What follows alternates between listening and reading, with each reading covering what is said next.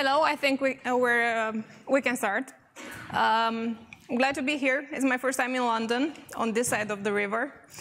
My name is Irina. I'm from Romania, in the second largest city called Iași. I'm a software architect at Endava. Maybe you heard of this company. It's based in London. And I organize a meetup where I try to bring people together to learn things and try to encourage them to teach things to other people. And also I teach .NET on Saturdays for 5 hours. But about me, that's enough. What we're going to talk about today is very easy and simple, just because we treat it lightly. We all talk about REST. We brag about ourselves that we implement REST APIs, when actually we kind of don't. So that's why I chose the topic to talk a little bit about REST and about GraphQL, because it's a bit of a hype right now, at least in the front-end world. So we're going to talk about REST constraints. Well, I do not agree with REST constraints, because if they were a constraint, everybody would respect them. There are more like a guideline that us developers need to respect to have a fully capable and livable API. So these constraints or guidelines are just a few, but the most easy one is client-server. I heard about this architecture in school as being the most simple architecture. And actually, it was the first time I heard about architecture in other domain than like construction. So client-server, what does this mean? Well, it means that we have two parties involved, a client and a server, that both needs to be pretty much up at the same time, and they need to understand each other. The client asks something for the server, and the server needs to understand what it's asked for and to respond back. Another constraint or guideline is that it should be stateless. As an architectural style, representational state transfer. This is REST, invented by Roy Fielding in about 2000, I think, in his dissertation thesis. We take this REST as a concept very lightly, and we treat it superficially. So stateless. What it means that is stateless, or it should be stateless.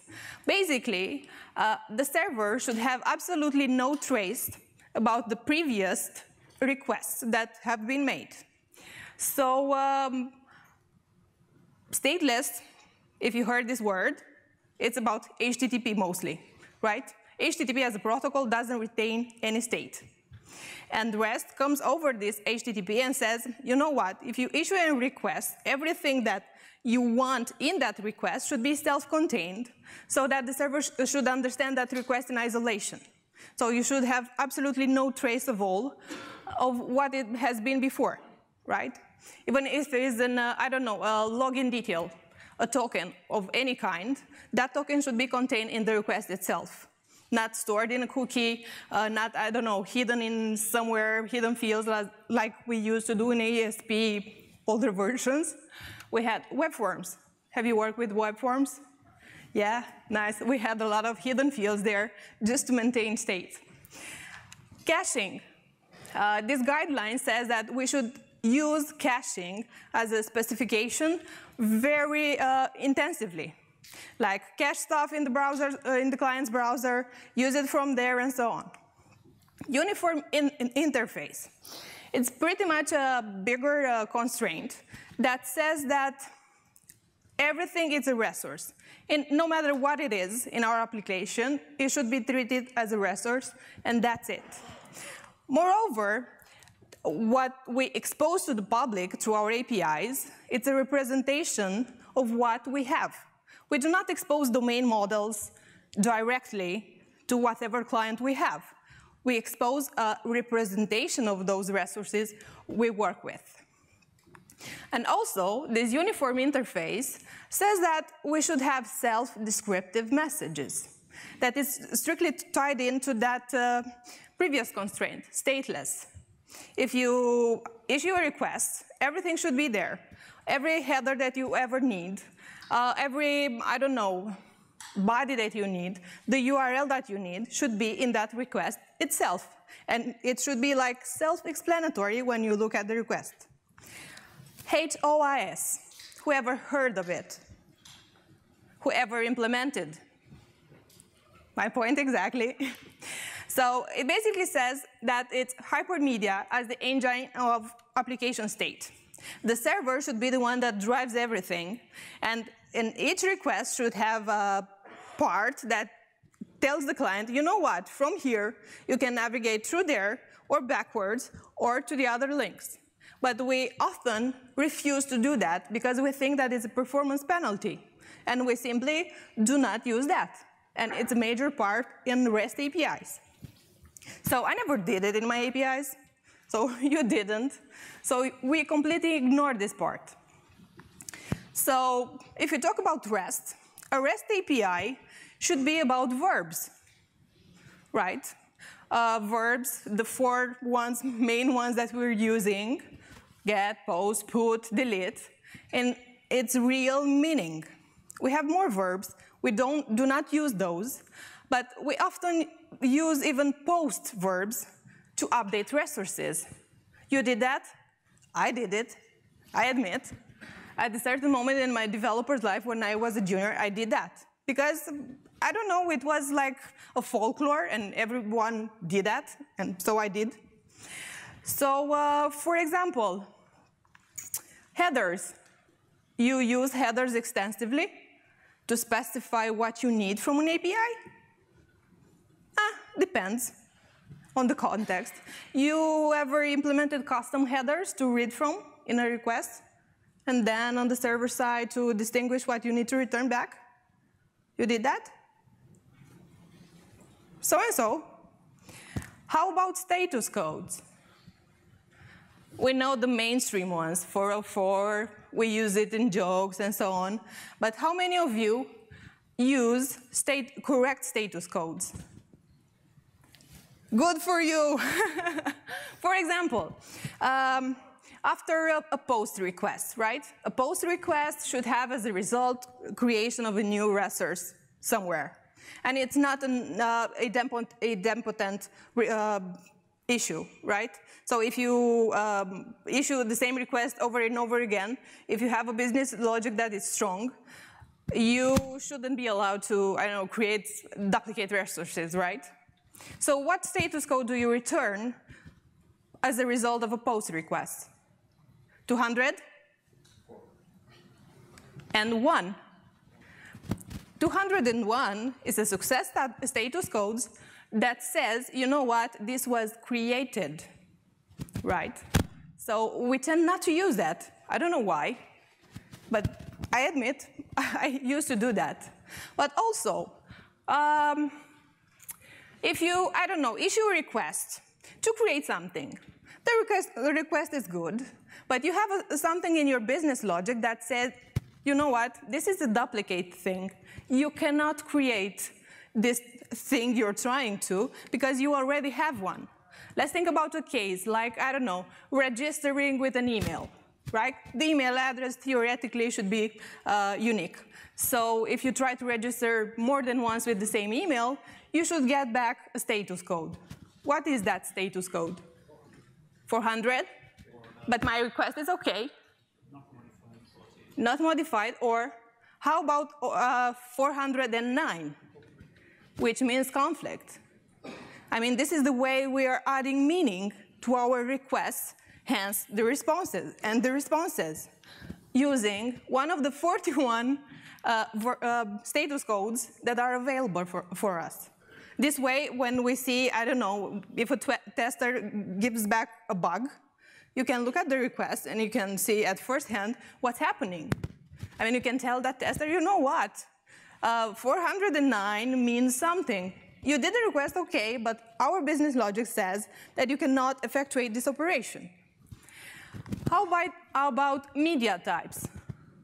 We don't play around with accept property in headers or content type to get a different representation of the resources. I don't know why we don't do that. Maybe because it's hard sometimes in .NET to implement that. But what if we would have like intuitive endpoints?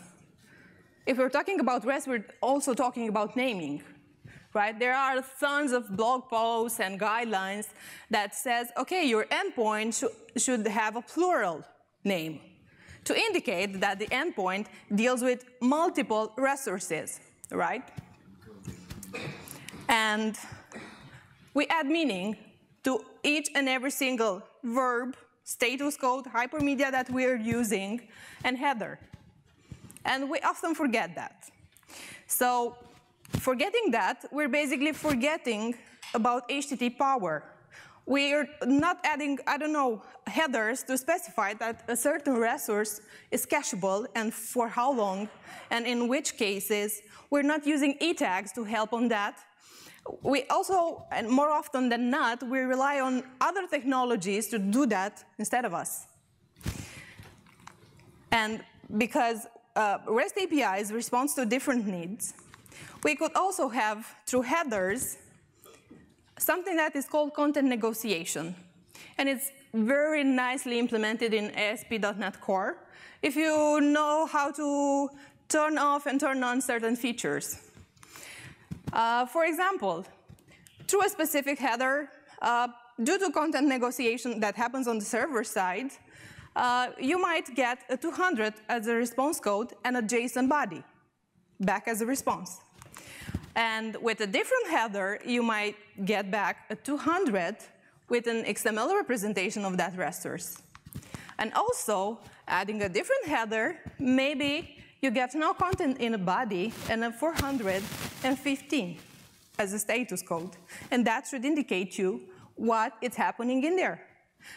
A 415 indicates that, well, your server doesn't know how to answer to you with that format you are asking. So each party needs to communicate through these mechanisms. OK, what are the REST API benefits? For example, I want to tell you a short story. When I switched companies, I landed on a specific project that was very big, and the developers were bragging that, oh, we have state-of-the-art microservices and REST APIs. And when I looked at their specifications, swaggers, and so on, I saw that they had in endpoints /new, whatever resource /create. That is not a REST guideline. And I saw further along that they didn't have microservices in the real meaning. But let's stick to the basics. So REST API should be scalable, right? Because it is discoverable and it's intuitive. I don't know, you have an API that, I don't know, sells cats food, right? It should be very easy for you to look at the endpoint and to figure it out what are the next requests you can do on that, those resources. For example, how many of you, after a post request, include in the headers the location of the new resource that was created? Good one. Find me later to talk about it. Also, a REST API that by the book should be evolvable, because it's all about, in REST, evolvability.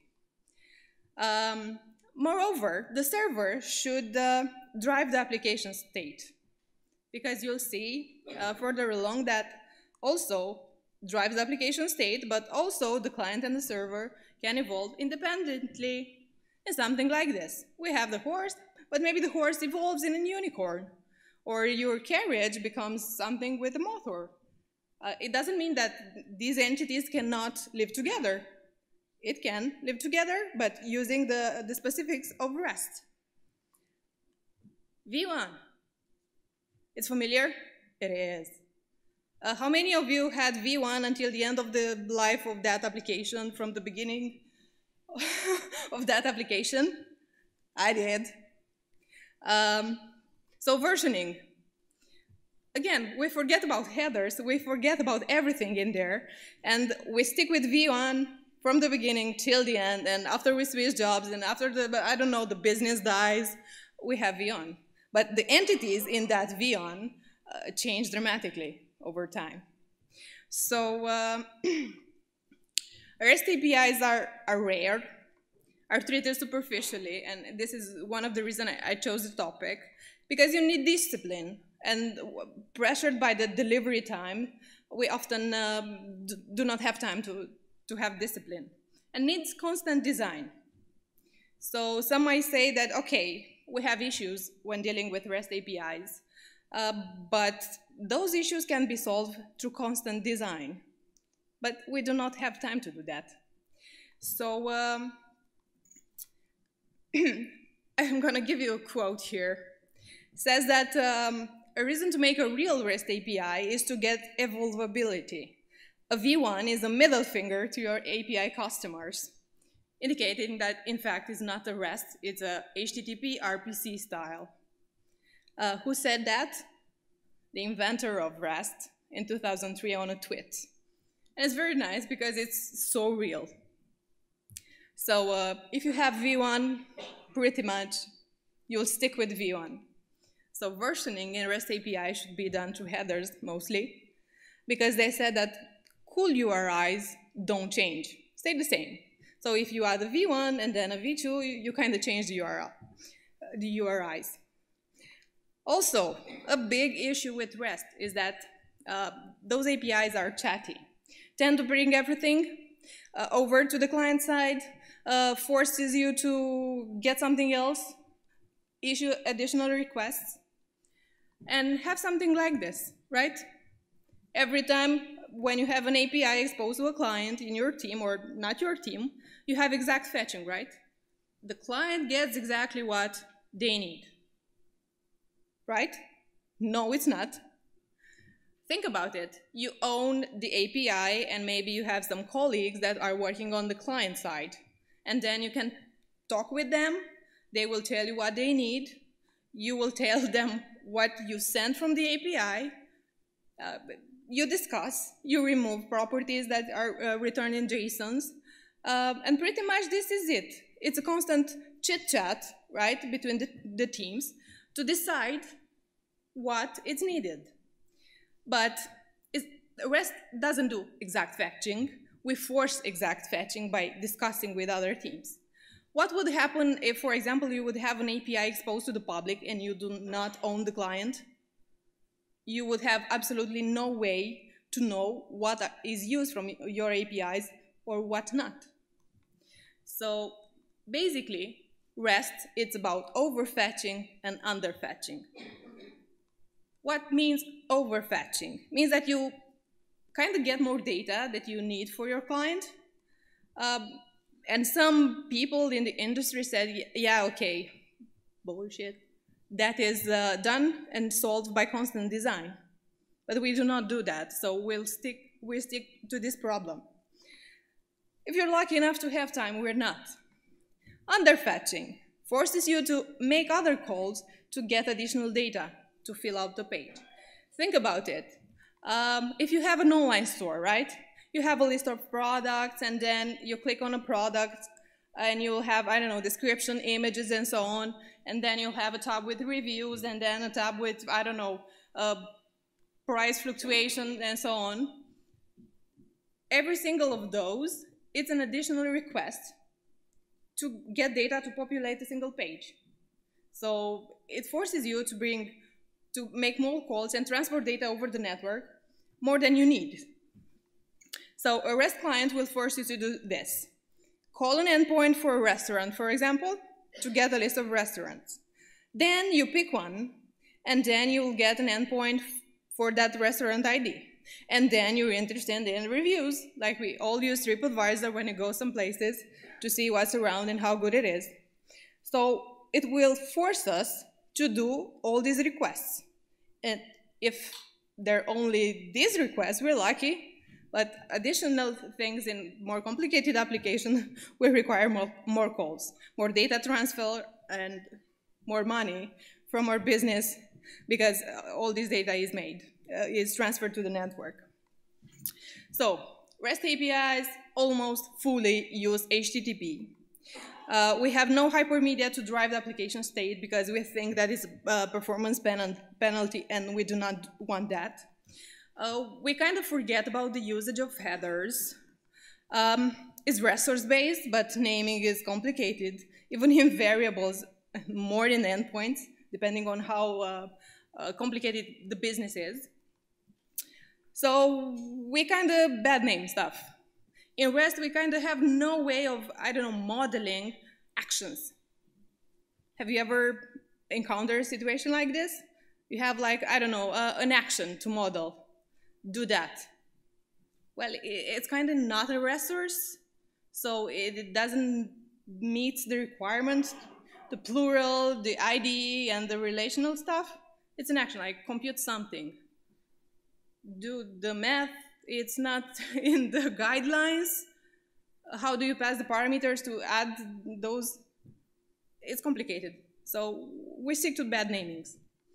Accept versus content types.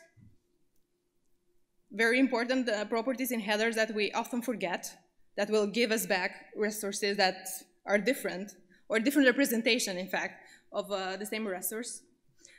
Self-descriptive messages, status codes, as they should be.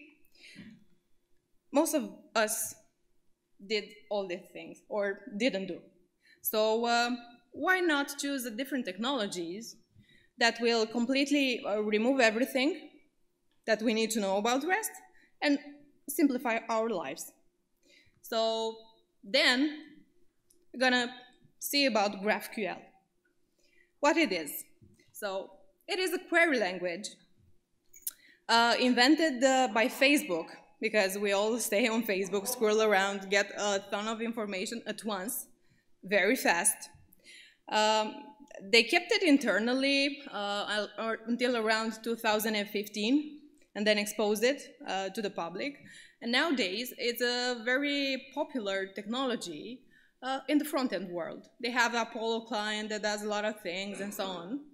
But today, we're going to see how it is to implement such an API for a client, whatever the client is, in .NET. So, a query language that promises to solve the issue with overfetching and underfetching that REST has. Facebook used it, GitHub has a V4 API that is fully on GraphQL, Yelp, KLM, PayPal. Pretty much big players in the industry use GraphQL or expose endpoints based on GraphQL. So we'll get only this using GraphQL. Okay, so if we switch back and revise the schema with the requests, now we have a client that issues a request and gets back data from 3 other places, but doing just one request.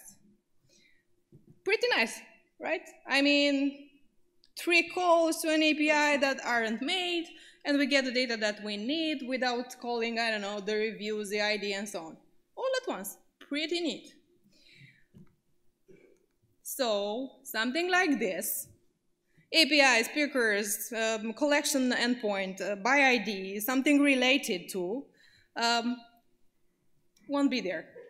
You won't need it. Forget about it. So, now in GraphQL, we do not have all the meaning that we should have had in REST. We have only post as a verb. We do not do gets or puts or deletes. We do only posts. We can add headers. And we do not care about status codes at all. So think about this. We have an endpoint that returns speakers. We are at a conference and we know about speakers. So maybe we have this kind of information that comes back, but we need only the pink ones. And REST APIs would be pretty hard to implement. How about the endpoint by ID? That is a convention. Also, we need only the pink ones. So what do we do in REST? We go to the database and remove them completely? No. We need them, maybe on the administration side of the website. We need them, we need to store it. So how do we do this in REST? Well, in REST, you either create a different endpoint or use the headers, the correct headers, to get you only the pink ones, or pretty much this is it. But it's tedious to do that, right? To create a different representation of the same resource when you need only those pink fields. How about related stuff? You need for the speakers all the talks. Maybe you're interested in a history for a certain conference. How about if you would get something like this at once? So you get the description, the title, the speaker, and the first name at once. You would do join in the database, right? But the endpoint in REST will be the same. Okay, let's forget about REST for now and move on. What is GraphQL and what are the building blocks? Basically, because it's a query language, we have a schema where we need to define a framework where we need to define the things that we're working on and exposing. We will have queries that will represent basically the get request we're used to in REST. We will have mutation, that is that post request that I told you that is made to do like add stuff, update, or delete data. So basically we have 3 verbs in one, and it's called a mutation. And then we have subscription, like where you can subscribe to event and expose those. It's based on fields, resolvers, and types that are predefined in GraphQL, and you can extend those to make your own. So, what is a query in GraphQL? Basically, a query is everything that can be questioned from the outside.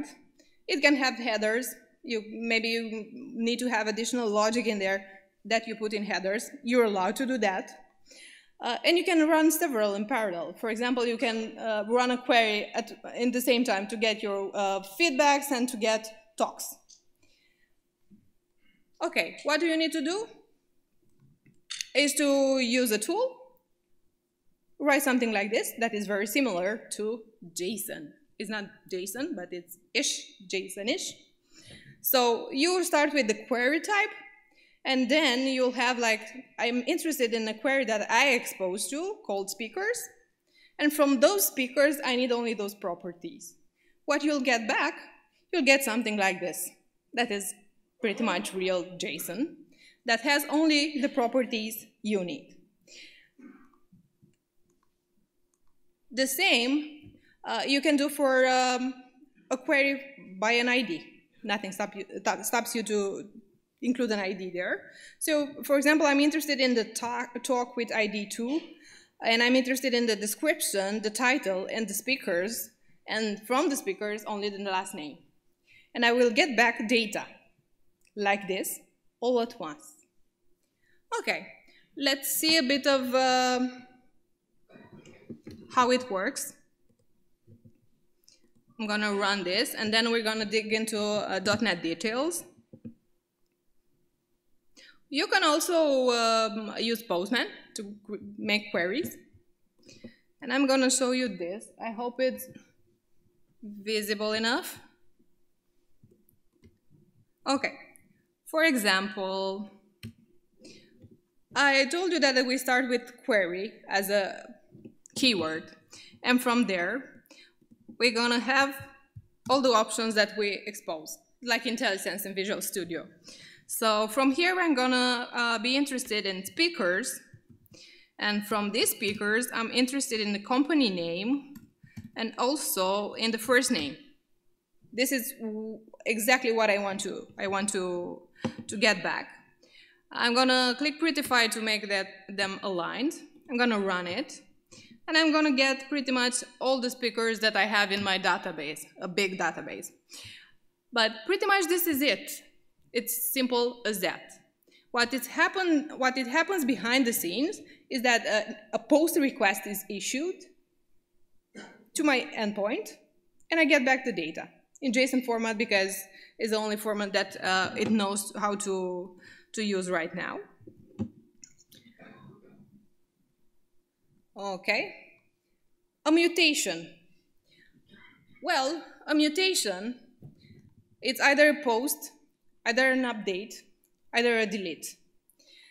It also can have headers, but you can only run it one by one. So you cannot like create 3 entities at once, just one by one. So a mutation looks like this. It won't have the query keyword anymore. It will have a mutation keyword.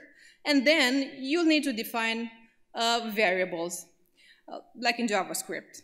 For example, this mutation is called createTalk. And it has a parameter called talk.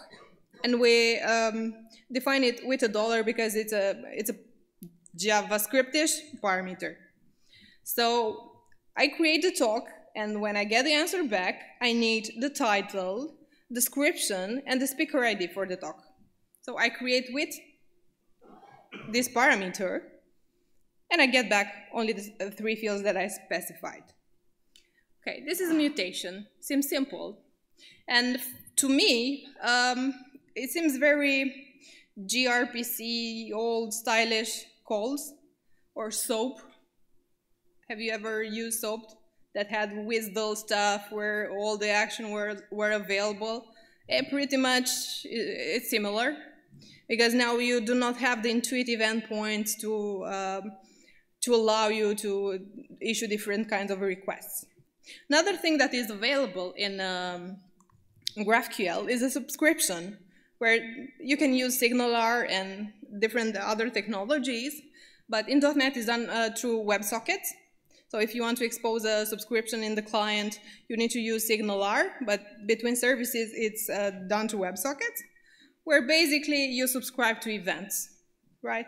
You're interested to be notified whenever something is created or updated, or a specific mutation it's called. Okay, so this is about all the theoretical stuff around GraphQL. And we're gonna see how it is to do this in .NET, because that's why you're here. Okay, right, click new project, API, and so on, right? What you need to do to install everything that you need for GraphQL. You need to install a package called GraphQL, then another package called Transport ASP.NET Core. Then you need to install a playground. A playground is basically that graphical interface that allows you to do queries easily. More intuitive, has that IntelliSense-ish stuff. And then you need to add middlewares sometimes, and then you need to create the schema. The schema was that building block that comprised queries, mutations, and subscriptions. And then, come on, you'll need to resolve every query that you want to expose through dependency injection. And then resolve mutations. And if you have, resolve subscriptions. So you're done. No, you're not. Because basically, we're gonna see that you will need to define your graph entities, every available query in your application to expose to the public, every mutation that it ever needed in the application, schema and mutation to build that, field by field. How does this sound? Right? But unfortunately,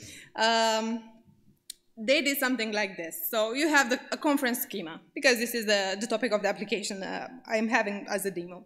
So you need to have a conference schema that is inherited from GraphQL schema, and then you inject that dependency resolver, and you specify, you know what, I have a query as a general building block of my GraphQL API. I have a query, resolve this through the conference query. And then if you have mutations, you have to do the same. So this schema will only have like 3 blocks: queries, mutations, and then subscriptions if you have. After you define this, then you need to deal with the entities that you expose to this API. For example, I'm exposing a speaker. A speaker as in a different type that in my domain model. And here, one by one, I need to specify the fields that I'm exposing through. After I inherited of object graph type of my real domain object. Okay, you need to do this, and after this, you're pretty much done with the entities that you're exposing. After you define the speaker entity, then you need to go in your query, the main building block that is a query, to say, you know what, I have a query that is called speakers. So if you have speakers in your playground, you might see the list of fields that you previously defined in the type. So how is that resolved? Well, easy. You have a description just to help you out, and you'll have resolve. And what you do in that resolve is to call your repository to get everything that you need in there. So this is all the resolving stuff. A mutation, it's pretty much similar.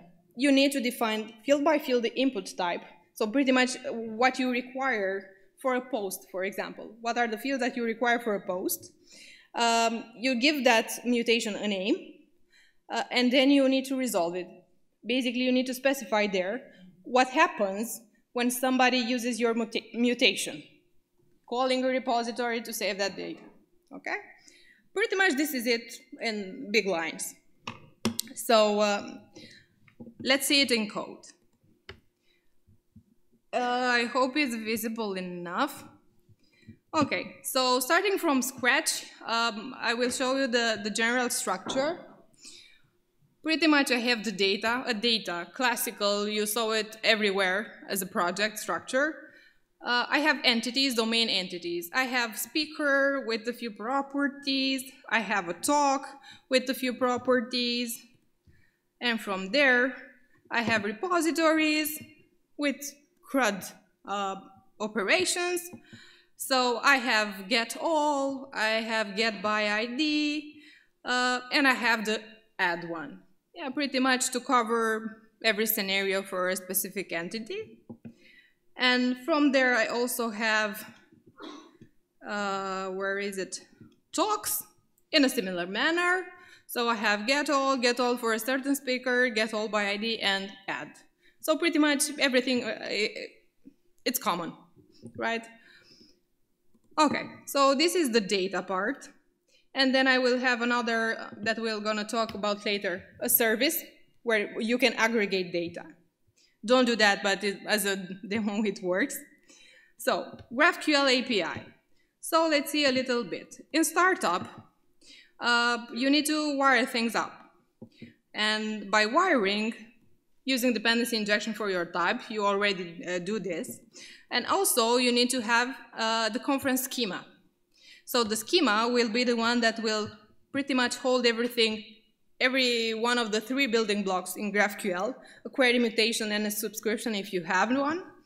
And you need to say that, okay, I have a query that is found in here, and you need to resolve that. In the same manner, you'll have like a mutation, and every mutation that is available in my app is found here. So resolve that. Okay, then you will need to have the add GraphQL, right? Plug and play.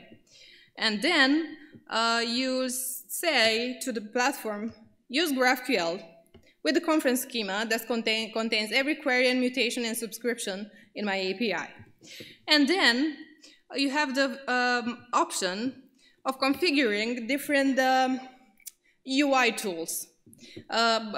6 months back, there was only one that came as the default, which was this, which is not, I do not prefer this when showing it to people because the contrast is not good.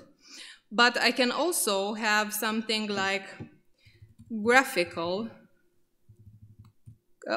not this, that it's cleaner, I think, and white, and easier to follow. So pretty much in here, I will run everything that I expose to the application. I'm gonna click to execute, and I get the results in the right side. It's very intuitive and very nice for a developer as an experience.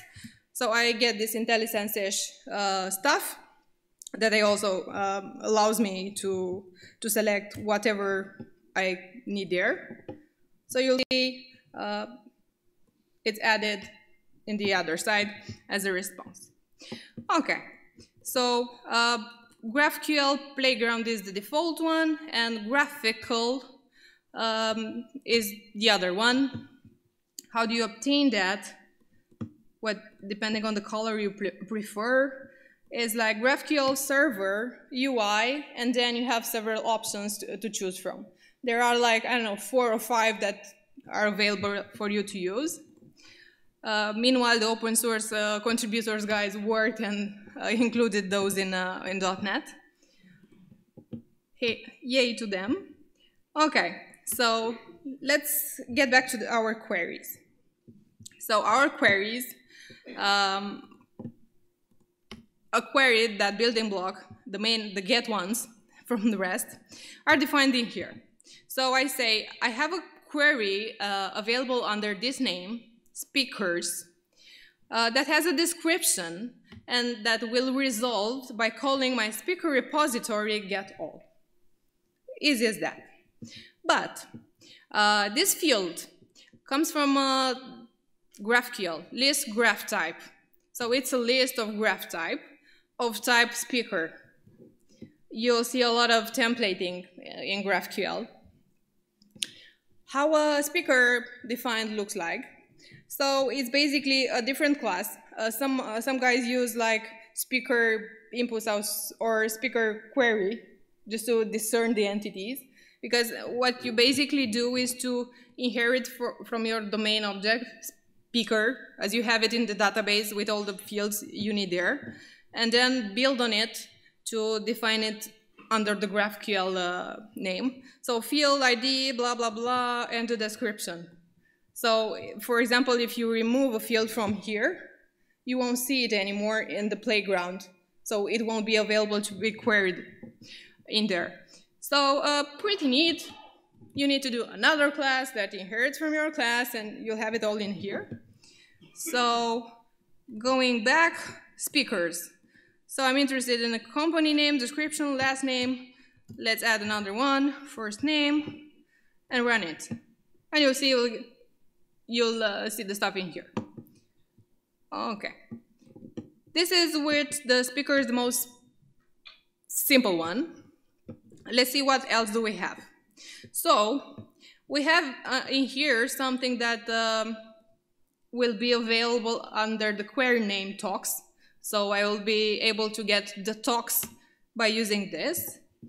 A small description, and then how it will be resolved by getting all talks async, right? We'll talk about the behind the scenes a little bit later. Okay, so I can get back to my graphical and say, you know what? I'm not interested in speaker anymore. I'm interested in talks. And from the talks, I need a description. And let's run it. Say, depending on this playground you're using, you will need to add here it requires me the keyword query, and graphical it doesn't. So you need to know what you're doing there. Okay, so talks, descriptions, blah, blah, blah, and I'm interested in what we're exposing. So I'm interested maybe in the title. Okay, and I'm gonna run it. So, okay, I also get the title for each talk I get here. And I'm also maybe interested in feedbacks. Feedbacks is another query that is made in another object. Let me show in a sec. If you run this without any property specified, you'll get an error. You not get an error. Feedbacks, run. It has a default ID. Graphical, pretty nice. Okay, let's try here. Talks, description. Okay, feedbacks. I think it's the first time when a speaker wants his demo to break, and it doesn't want to break. Anyhow, voila, yay. So depending on the playground, you'll get something like this. A message, not a status code, just a message with a validation error. It says that feedback of type blah, blah, blah must have a sub-selection, which means that it forces me to go in here under feedbacks and select what I need from that object. So, for example, I need the delivery, and I also need some content. And then when I run it, I should get an array of feedbacks with those properties I'm specifying. Okay, getting back to the code. Looking at the talks. So I have here talks. Okay. On the same pattern that I used before in the speakers, I'm inheriting object graph type from the talk that I have in the database. I specified field by field, and if I ever want to make a subquery on this, I will just need to resolve that. So this is how I designed it. For each talks, I will allow to get feedbacks, and I need to specify to the schema how it will obtain those feedbacks. So how easy, you specify the name as you did before, and then you tell it how to obtain the data behind it. Okay, so this is under the talks. Moving along, speaker easy. So if I'm not exposing here a subquery, it won't be available for me to use. If I'm exposing in this object type another subquery, it will be visible. And under my main query, if I will comment feedbacks, because now I'm allowed to use feedbacks, it won't show up in the playground. Woohoo. Okay. So talks, let's see what else is available in here.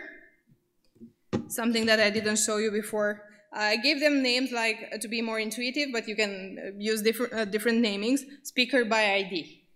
It's very soapish. I mean, you can use this. It will prompt you the ID. You will need to specify a number in there. And then you need to specify the fields that you really want back. So run it, and you'll get this for the speaker with ID 2, and then we're gonna need something else like description. Description was there, and Twitter, perfectly fine. It's null, but this is not resolved by me in the fields. Okay, moving on.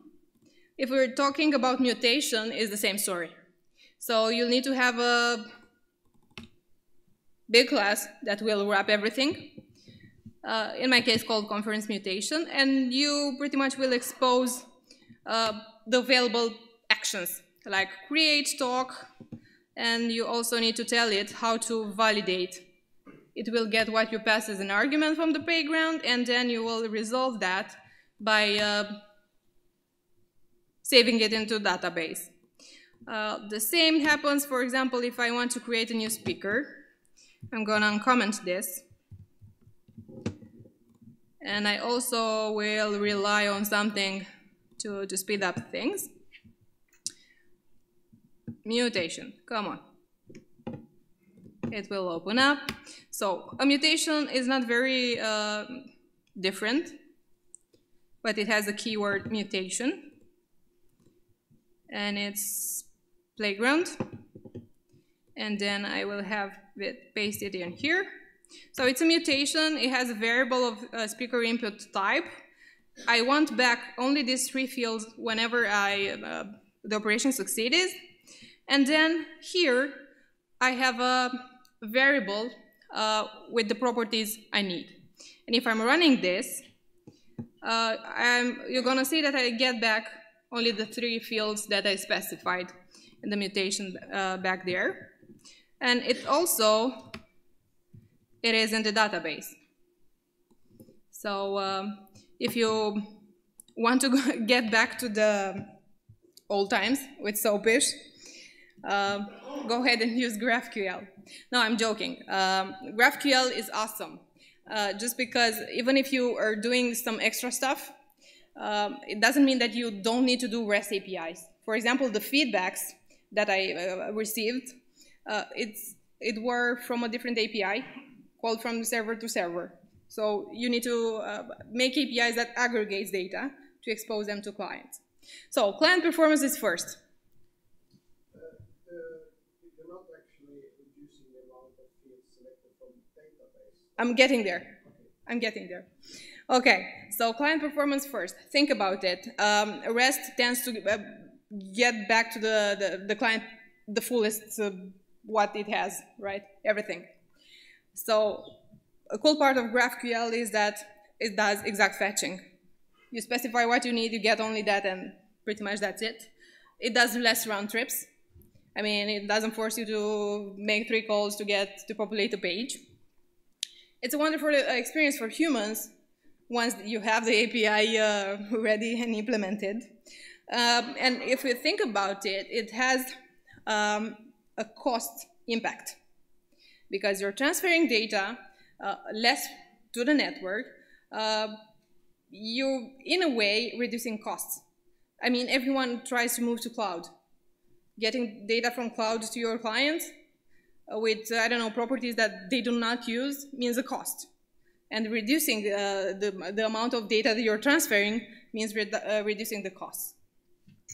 Also, think about how much data we're feeding through Facebook when you're scrolling into the app.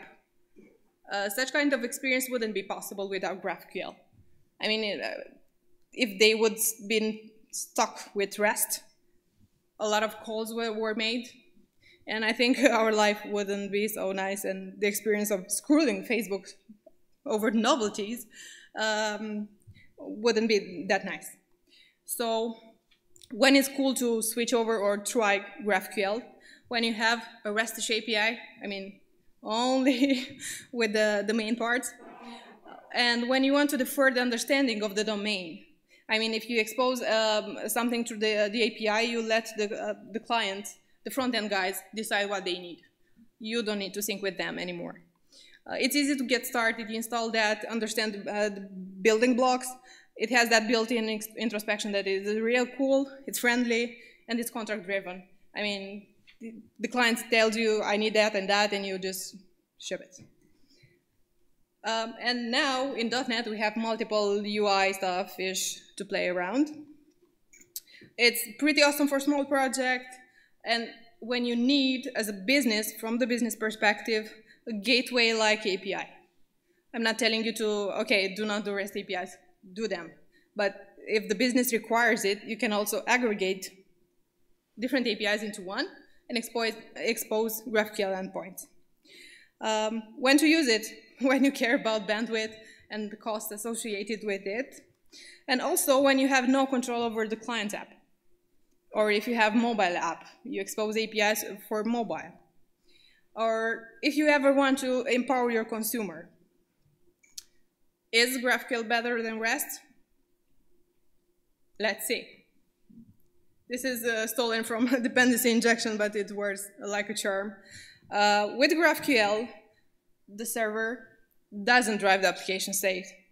It's the other way around. So the client decides what are the next steps that are made. So problems, you pretty much forget about HTTP, caching, and blah, blah, blah. Not possible. I mean, how do you do caching? You do not have a client to tell them through a header to store the data in there. You need to do stuff in memory. How about querying database? You'll have super performant queries, right? Because you're using GraphQL. No, you're not. It doesn't save you from getting data from the database to your server side. If you need to, I don't know, improve performance, you need to do it and fine-tune your queries yourself. So it doesn't reach through the database. It's not skipping layers. There are the same principle that applies there. So you get data on the server side, you put GraphQL on it, and you let the clients decide from your server side to the client, what data it wants. Not the other way around. You cannot say, okay, here's a GraphQL query, here's it to the database, give me only on these fields, and client, here it is. You cannot do that. So you still bring data over to the server side from the database. Single endpoint and a single post request means that your queries are not that understandable. Caching, it's not anymore. Forget about that.